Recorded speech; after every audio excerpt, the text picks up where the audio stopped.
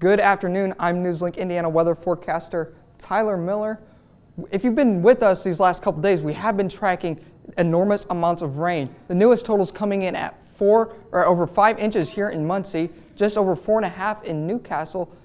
Indianapolis and Anderson received just over 2 inches.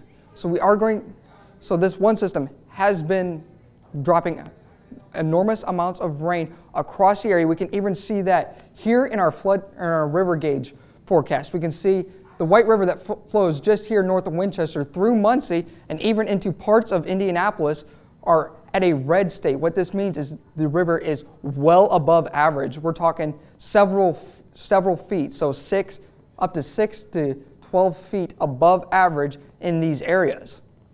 So what you need to do to stay safe is avoid these areas, avoid major flooding, and if you do find yourself at a point where the road is flooded with water, please turn around.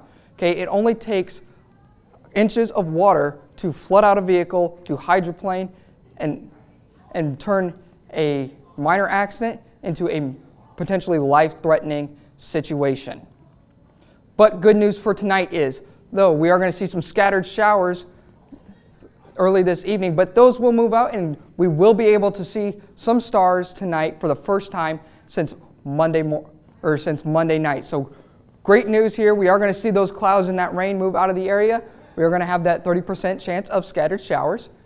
And we only are getting down to a low of 42. So those clouds are going to move out of the area. We are going to lose some of that heat. And we are going to see temperatures get down to a little bit lower. But even better news, tomorrow, blue skies. For the first time in over a week, we are going to see little to no cloud cover in this area,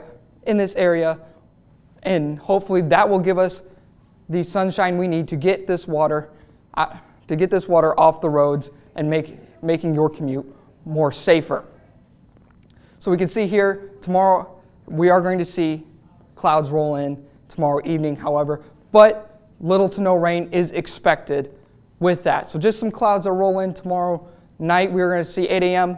We are going to have that low of 41, slowly going to warm up to a high of 63 for Saturday. Those winds out of the northwest at 15 mile an hour will cool things off. As we get into the day. But even better news, we are going to see those temperatures take a jump up to those mid-70s and mid to upper 70s as we get into next week. Some sunshine for the next couple days. So get out, enjoy the weather while it lasts, because summer is here. Okay, we are feeling those summer temperatures.